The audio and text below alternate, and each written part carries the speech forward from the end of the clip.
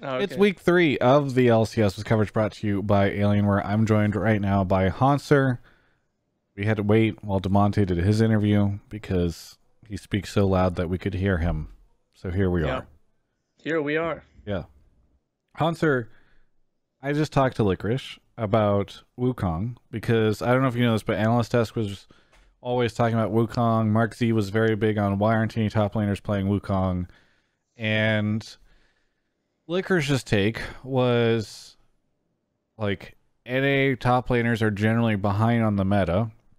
Aatrox is not a good pick, and we see him picked way too much over here, and it took too long for Wukong to get picked. I'm curious what your thoughts are on all of that. Um, no, I think Wukong's really strong too, but I feel like the way you need to play with him fits LPL a lot, and that's why they pick it so much. Like you watch other regions like um, LEC, LCK, and NA, they don't really play Wukong that much because We haven't played him at all, I think, until today. So, yeah, but I mean, the other regions did play him more, right? yeah, they play him a little bit, but not that much, right? Not to the priority that LPL has, and that's just based on like play style. Like LPL is very fight centric. Wukong is really strong in fighting, but yeah, you look at NA, it's kind of like the game I just had, where it's a 40-minute game. You're split pushing the whole time. You know, you're not really fighting that much, and I think people just aren't really that confident in um, taking early fights, and yeah, I guess they're really risk averse. So Wukong doesn't pay off that much because he kind of gets like outscaled by other champions if you're going to play a different style. But I definitely think it's a strong pick, and they'll probably be picked more as the season goes on. Do you think that that is it an issue that we don't have sort of the same play style as LPL, right? Because some people might say, "Hey, LPL is perhaps the best league. The fact that we're not playing similar to them is probably a bad sign for us." Whereas others will say, "Ah, it's just a style difference." Um, I think it's fine not to play like LPL. Just play to what your strengths are, and if it works, then like people are gonna have to copy you, right? Yeah, So it's not like LPL is just copying LCK the whole time. They're just playing their own style, and eventually they won with it. And now everyone's trying to copy them.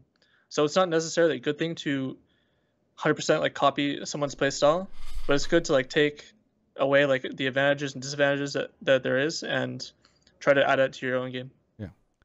Well, let's talk a little bit about Golden Guardians because you guys were on a loss streak, and you lost a couple teams that I think a lot of people thought you wouldn't lose to. You just beat FlyQuest, who some people were saying was perhaps like the second best in the league. So what is going on here? Because this definitely seems a little. It's weird. We don't really know what Golden Guardians we're going to get whenever you guys go into the game. Yeah, I think we're just really inconsistent right now. And the past 2 weeks, we've had our coaches have been sick, and they haven't been able to like really be with us in practice. And I think that kind of affected the team a little bit. And overall, I think we're just not accountable enough in scrims and practice. So, I think we're winning a lot of times in scrims, but it doesn't translate to stage. And that's like a big problem that we have and we're trying to fix right now. Yeah.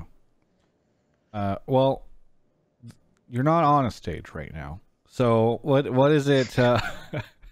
Because some people might say it doesn't translate to stage, right? Because you get out there and it's way different. But I think you guys are playing in the exact environment that you're playing in scrims. So what is the disconnect?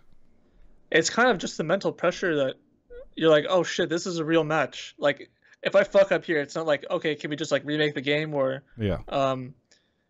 just go next game, there's only one game you're playing. It's not like a 5-set scrim, and um, making a mistake is much more impactful. So people are just less willing to make mistakes or make risky plays. I think that's like our major downfall of the split is just we're kind of like getting in our own heads and not just playing like freely. How do you expect that that'll be solved by next week? Well, no, it won't be solved, but the problem it'll be getting better. Okay. As time It's goes something on, you're I think working we'll be on. getting more comfortable. Yeah. Okay. What do you think of the lineup? Because obviously you made changes in the mid lane between last split and this split, and I don't think I've interviewed you since you made those changes. So, how's it been? At the very least, how's it been working out over the past couple of weeks? Obviously losses set aside. I think our lineup's pretty good. Adding Demonte gave us like more of a roaming mid style, and that's helps our team a lot because we like to play around jungle, top, and bot. Not so much through mid, and we just kind of just play that strength that we have and get as much of a lead as we can. Gotcha. Okay, so it feels like this is a good setup for the team right now. Yeah, it feels pretty good. Okay. Are your coaches back in order? Everything's fine? Yeah, it's been 2 weeks, and our coach does not have corona, so yeah. I think we're in the clear. I saw an arrow tweeted that he had like negative results or whatever, so it's got to be. I assume when you guys see this stuff, you go, "Oh my gosh, he must have it" or something. You guys all get nervous. Yeah, we were like, "Oh, okay, bro, you're not coming to the office. Like, fuck off. Like, get out of here. Yeah. Don't touch me." Yeah. Like, we're like, "Oh, dude, should we stay home now?" But yeah, we've adapted well. Okay. The last question I was asking, because he's not casting today, so right before I got in this interview with you, I yelled into his bedroom and said, "Kobe, do you have any questions for Hauntzer?" And he wants to know who your favorite caster is. My favorite caster? Yeah. My favorite caster is Kobe. Okay, why is it Kobe? Because he's really cool. He's standing right behind you right now. He's not standing behind me. There's no one. No, he was just there. I don't believe that. But he's named after Kobe Bryant. Yeah. And that's my in-game name on League. Oh, okay. Actually, I've known Kobe for quite a while. I used to play some ARAMs with him, so that's why I think he's the best. Was this when you were a competitor that you played ARAMs with him, or is this before you it was just for fun. It was just for fun. Okay. Yep, just for fun. Nice. How did those ARAMs usually go?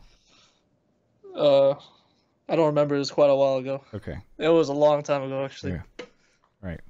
Well, he'll be happy. That'll brighten his day, because I know he was bummed that he wasn't casting today. So, either way, Hauntzer, anything you want to say to any of the fans out there? It's been a rough, like every GS start of the split has been, but only thing I could say is like, yeah, we're doing our best. We're gonna try to get better, and hopefully we perform. Yeah. Well, thank you so much for the interview. For everyone else, you can check out the rest of my coverage of all things esports right here on my YouTube channel. Hello. I didn't really have a great idea for what to do for this outro when I hit record just now, and I was hoping that in the moments after hitting record, I would come up with something, and that maybe by stalling, by talking about this situation I was in, it would give me time to come up with something.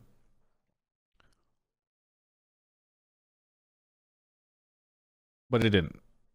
So please go check out Alienware. They sponsor us.